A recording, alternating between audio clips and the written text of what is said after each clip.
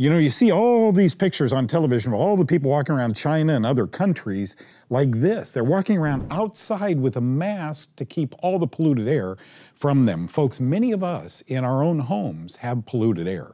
Today, Chris Chase is going to join us, and we're going to be talking about that very thing and about photocatalytic science. Really cool stuff. For those of you who are brand new, welcome aboard. Thank you for joining. Then Nurse Jenny Hrbacek is going to be talking about cancer's ability to destroy collagen inside your body. I'm going to be doing a teaching on histoplasmosis. You got a bird at home? Did the house you moved into have a bird at home? And then finally, Kyle is in the kitchen to make a drink you are going to love. Thank you for joining us on Know the Cause. My name is Doug Kaufmann. For the past 40 years, I've dedicated my life and even my career to finding the root cause of disease.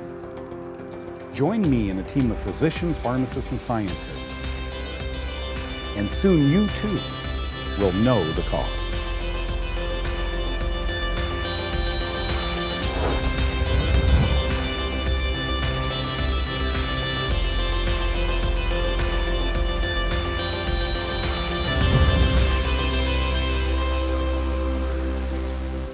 Folks, welcome aboard. Thank you for joining us. Right now, I want to introduce many of you who haven't met Chris Chase. He is the head of a company called Pionair, right? Pionair.net. I'll explain the Pionair to you. Welcome, and thank you for sitting down with us again and continuing our education on this, air. We clean our water, we clean our fruit, we clean our vegetables, we clean our meat. We don't seem to clean our air. And the conversation you had last night with that doctor, I think, kind of typifies why maybe we don't know about this. Well, it does. I mean, I ran into the guy, having dinner, and we got into a conversation, and one thing led to another, and he asked me, what I did, and he's an emergency room doc who does it's a new field, functional medicine. Oh yeah. Mm-hmm. And they look at 4 or 5 areas that surround the patient and deal with it on a spiritual level, on a disease level, on an environmental level. And one of the things that, when I was talking to him about what I was doing out here and that sort of thing, he wanted to know more about Doug and know the cause. So, I mean, I think you're going to get a call from him. But the interesting thing to me was this guy said, we do not know enough or really very little about respiratory issues and environmental connections to your respiratory system and the diseases that you can get exposed to from that. And I'm just sitting here thinking, if the docs don't know, how do you find out if you're a layman out there and you're having joint problems or cardiac problems or liver problems or skin problems that could be associated with what you're breathing? Chris, you got into this many, many years ago, decades ago, and you didn't get in blindly. You did some tests. Those tests were done out in a neighborhood in California where you had the scientists come in and see if there was anything to this. Were respiratory symptoms what you initially thought with a cleaning device, an air cleaning device, of this technology, this advanced technology? Did you think it was just, because we breathe, 3,000 gallons a day we inhale? Did you think that you would see in a building with mold or excessive bacteria in it, do you think you would just see respiratory problems? I did. And a few years back, there was a study done about people that live close to interstate highways, and they had a higher incidence of liver disease.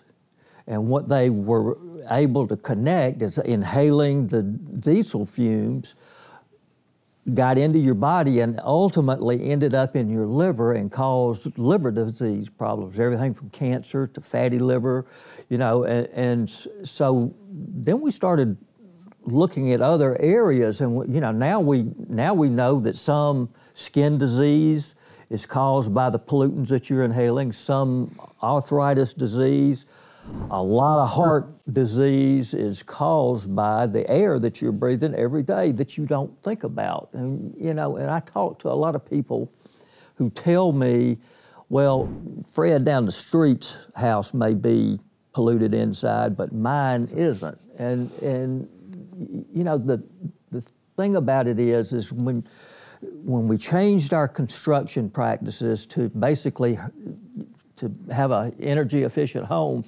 we've hermetically sealed that home, you know, in such a way that once the pollutants get in the home, there's nowhere for them to go, other than to continue to build up, and you're inhaling that, and things that you do to clean your house, using bleaches and ammonias and that sort of thing. The fumes that those cleaning products are emitting is pollution. The things that the furniture, your draperies, they're made with different formaldehyde products. That's what's ending up in us. Right, exactly. So, you know, the things that you don't think about as being pollutants are pollutants. And the misnomer is, folks, that my house couldn't have this because we have someone come in and clean it, or myself and my wife keep it totally spotless. I got to tell you, behind those walls, or when that home was being built, there may be some secrets in there. When we get back, I want to tell you a little bit about the technology, those who don't know of this unit called a Pioneer. We'll be right back.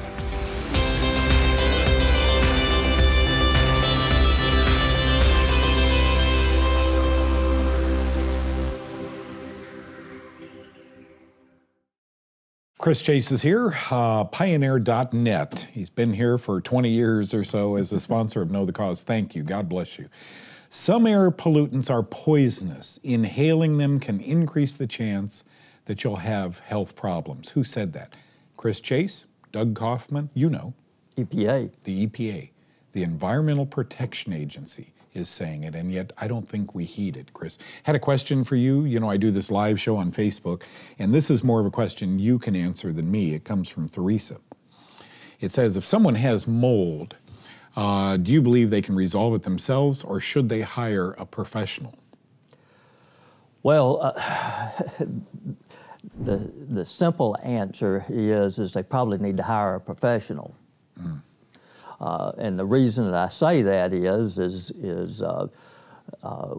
when your home was being constructed, you know, the lumber set out, got wet, exposed to moisture and that sort of thing, which mold just loves because it's got a food source and it's got the moisture, and then you got the ambient temperature. But, you know, a lot of times, you know, if you're talking about a specific problem like a leak somewhere, and you can see visible mold, you can take a product like Orange TKO and get rid of the surface mold, and then use the air treatment system to get rid of the airborne mold that you're breathing and inhaling, and that's really where you're more likely to get sick, is from that approach. Yeah. So my advice would be to start doing the cleanup on what you know is a problem first and see what happens. Yep. By the way, the professionals that come to your house, folks, they can't, in Texas anyway, I don't know about Georgia, but they can't also remediate the house. So they can't give you a bid for $7,000 and then go and do the work, right? That they're preventing its damage control by doing that. They'll come to your house, and sometimes with a dog, you know, which I think is fascinating. They can smell cancer and they can smell mold. Duh. Chris, tell us a little bit about the technology. This isn't your grandma's air cleaner, right? This is brand new, and I shouldn't say it's brand new. It's actually a couple of decades old, and yet it is still at the top of its game. Photocatalysis, what is that, just in a sentence? Well, photo is, in scientific jargon, is basically light. So it's a light-driven technology. Mm-hmm. As you guys can see that pretty blue light right there? That sits in your home, you plug it in, and every year you pull this thing out, shut it off, pull that thing out, which is a light source, put a new lamp module in, and do you hear the noise associated with this? There is absolutely none. Because it's light-driven, you know, it's white as light bulb. Yep. It's also, because it's light driven, you don't have filters to clean, which is messy, and also because it's light driven, it doesn't have a fan or whatever to make noise and that sort of thing. So I mean, it's basically a technology that treats all three major categories of indoor air pollutants, or microbial, chemicals or odors, and particulate. So one size kind of fits all. And folks, the interesting thing about this is this little light source inside. You can get a light source for 350 square foot. Let's say you live in a bachelor unit, you know, somewhere out in Los Angeles, tiny with a bedroom and bathroom and kitchen. Get the tiny light source. Let's say you've got 700 square feet downstairs and upstairs. We put one upstairs and one downstairs because there's a light source that will fit 700. And then the average home, this is kind of bright, the developers came up with this. The average home in America is about 1,400 to 1,600 square feet. So there is a big lamp, a more dynamic lamp fits in here that covers 1,500 square feet. And just every year you replace that. This makes such good sense to me, folks. This is a technology that I employ in my office and in my home. Chris, thank you for coming in. It's Pionair.net. Now, as we exit here, I want to leave you with a little tip from the company. Go to Pionair.net. Many basements have no ventilation and therefore hold a lot of moisture. That moisture is a breeding ground for airborne mold spores. How important is collagen in your body? It's very important. What destroys it? Nurse Jenny Hrbacek is going to discuss that. And then we're the only show I can guarantee you on television that does a whole segment on turkey poop and its effect on your health. Watch this.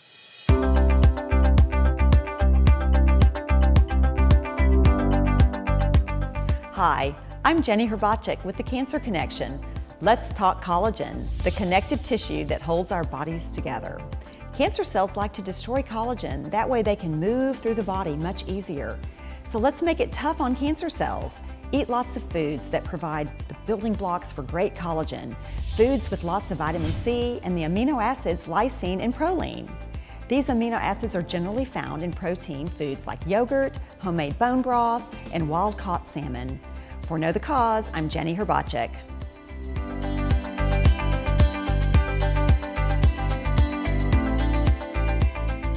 You know, this is a very serious subject that we're going to talk about right now. It impacts a lot of people, and yet doctors don't know it, as you'll see in a minute. This question came up. Explain more about the link between the spreading of turkey poop as fertilizer and illness. Joanne had this happen to her. Quite serious. Watch this. My husband ordered 2 yards of turkey litter. He dumped it in our garden, and we were trying to spread it. The ammonia was so thick, I couldn't do it. My husband stayed out there and breathed it until he got it straightened out. And from then on, he's been going downhill. After breathing all this stuff, he got this white fungus-looking stuff in his mouth, covered his tongue, inside of his jaw, his throat, everything. And went to the dermatologist. He got tweezers and pulled it off of his tongue and off the inside of his jaw. He sent it off to Little Rock, and it came back as a yeast infection. And just this week, he was diagnosed with lung cancer. And I can't hardly take that. Ever since then, he's had sinus infections, he's had colds, he's had various things that the doctors cannot diagnose. My next step is what Doug said, and change his diet, change both of our diets, because I've had cancer twice. That's all I know to tell. It's kind of a hard testimonial to watch, and it must have been rough to be in her shoes with her husband going through this. Folks, I contend there are misdiagnoses every hour of every day in medical science. Here a guy gets into turkey poop. What's in turkey poop that might have given him a horrible yeast infection and maybe then lung cancer? Let's discuss that, okay? First of all, I want you to see this. This is an x-ray. One of those has histoplasmosis, has a fungus in their lung. The other is late-stage lung cancer. Can you tell the difference? Neither can I. Here's what scares me. I don't think many radiologists can either. Okay, I think lung cancer is diagnosed every day, and it's not really lung cancer. X-ray is one thing. Today we have CT scans, and CT scans are about 13 to 20% accurate for actually determining lung cancer. You know, nodules on the lungs. Well, what are the other 80%? They're seeing nodules. What causes them? If it isn't cancer, could it be fungus? Lung cancer, this is an old, wonderful old medical book from 1957 from Johns Hopkins University. It says, disseminated histoplasmosis, that's a fungus that gets into the bloodstream, is found to coexist with leukemia, lymphosarcoma, sarcoidosis, and Hodgkin's disease much more frequently than is statistically justifiable based on coincidence. Okay, you got that? Seeing a whole lot of leukemia patients with fungus in their bloodstream. Is it really leukemia then? Or if they treated with antifungals, would that leukemia get better? God, I hope one day doctors will begin seeing this. Next, cough linked to birds. If you have any type of lung problem, COPD, asthma, etc., and have not ever smoked, consider this. Did you ever have parakeets? Did you go to grandparents with parakeets? Did you ever spend time in a bat cave? Have you been to Austin, Texas? Lots of bats there. Have you ever swept up bird droppings? Why is this so relevant? According to birdchannel.com, this is a fascinating website, by the way, bird droppings have three components: a green portion, which is the feces. Bird droppings are green, and I'm convinced God puts the white coating, which is fungus, over the poops so they can dissolve and be blown away by the wind. But this is important. So bird poop, bird droppings is green, but it always comes out white for that reason. Several recent research papers have discussed how common lung cancer misdiagnoses really are. If you have any lung problems and have been around bird droppings, always tell your doctor to rule out fungus first. Why is that relevant, folks? It's not just bird droppings, it's mold in your home. I wonder how many kids grew up in a basement, moldy basement, and 40 years later have lung cancer, never smoked a cigarette in their life. Could it have taken 40 years for this slow-growing mold to look like lung cancer? I think it could. Inhaling bird or bat droppings also means inhaling two fungi, Histoplasma and Cryptococcus. By the way, they're both sac fungus that grow in sacs that have been linked to very serious lung diseases, including pneumonia. Worse, because fungi can grow in sacs, and we talked about that a few minutes ago. Lung fungal infections resemble lung cancer. Okay, and finally this. Is it really lung cancer? In 2013, the medical journal Lung stated this: fungal infections can present with clinical and radiological, that means X-ray findings, that are indistinguishable from lung cancer, such as lung nodules or lung masses. Please be careful out there. Always talk to your doctor about fungus first. Don't go away. It's called golden milk. It's an elixir of coconut and turmeric and ginger, and only Kyle Drew knows how to make it this way. So into the kitchen we go and watch what Kyle does with this elixir.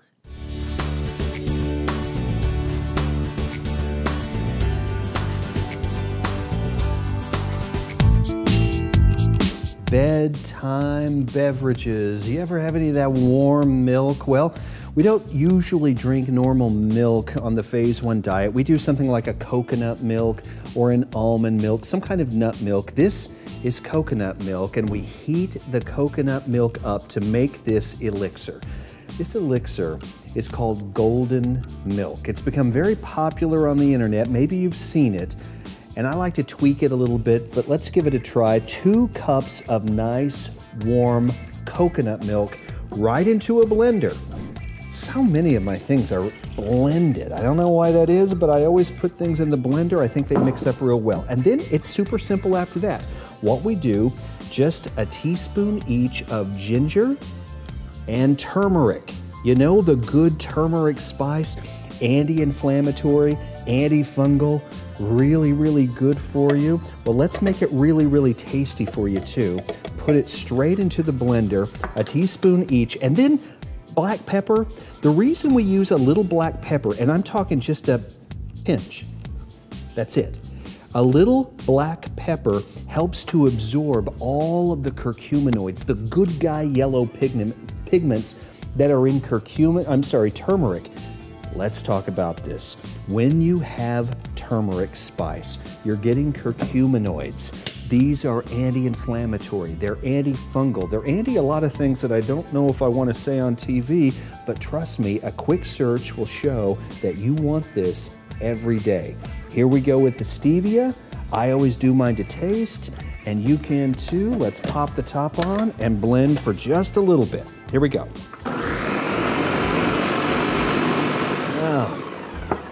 Perfect. Now the reason that you keep blending this is because you want everything to get mixed together, including that black pepper. I know black pepper with the sweet, it doesn't seem right. It'll seem right when you try it. 2 cups, and that means that you've got enough for 2. Perfect. Let's give it a try. You really can't smell this one. Gosh, it's so surprising because it's creamy, it's spicy, it's sweet, but it has a little pepper at the end, and that pepper helps to absorb all of the good things, and you can wake up feeling not so sore, not so achy, and go to bed with a good night's sleep, milk-free, phase 1.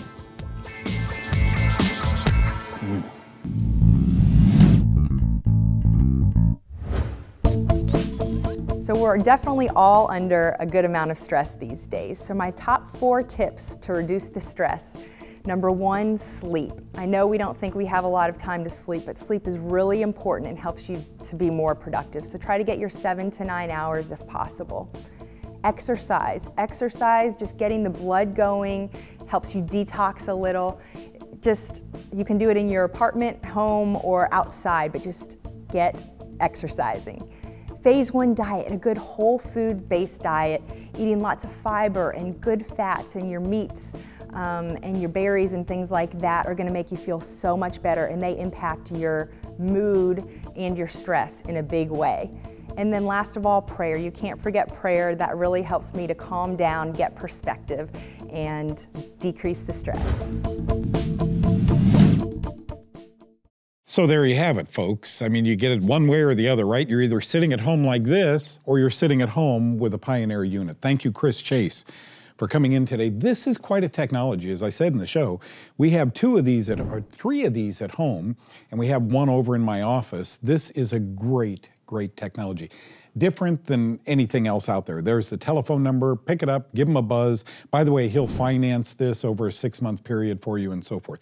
As we allude to on the show, why do we spend so much on pure water, right? Bottled water and organic food and organic clothing and so forth, and nothing on our air, because many homes have an air problem, a mold problem, and this helps tremendously. It just smells so good as I'm standing here next to it.